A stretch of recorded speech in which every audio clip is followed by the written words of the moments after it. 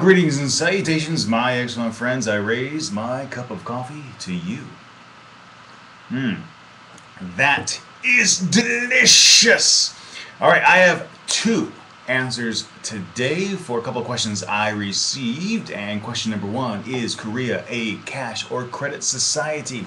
And the way I'm going to answer that is that it depends on where you live. If you're in one of the major metropolitan areas, such as Seoul, Busan, you can use a credit or debit card pretty much anywhere. In fact, most businesses are actually set up so that you can use your bank credit or debit card.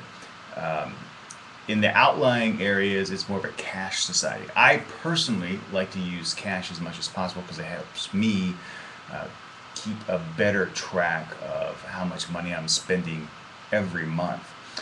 So there's your answer to that. So if you go to the rural areas, make sure you have a lot of cash, not only to pay for things at restaurants, but also for the buses. If you take buses, most buses outside of the major metropolitan areas do not have a money transfer card or USIM.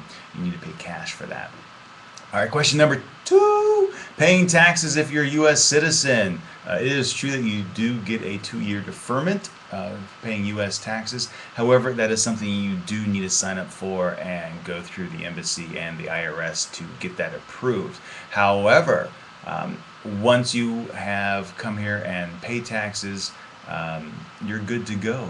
Um, Registering, all you have to do is really get your tax information from your employer, fill out your taxes, and either file electronically or print off and send it back home.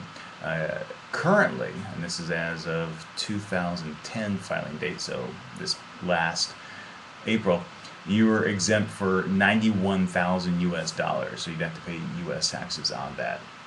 The way I do it is I use TurboTax and I just enter the information and send it off.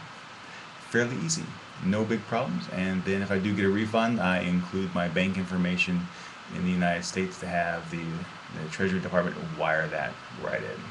Hope that helps. As always, thanks for watching. And if you have more questions, send them my way. Adios.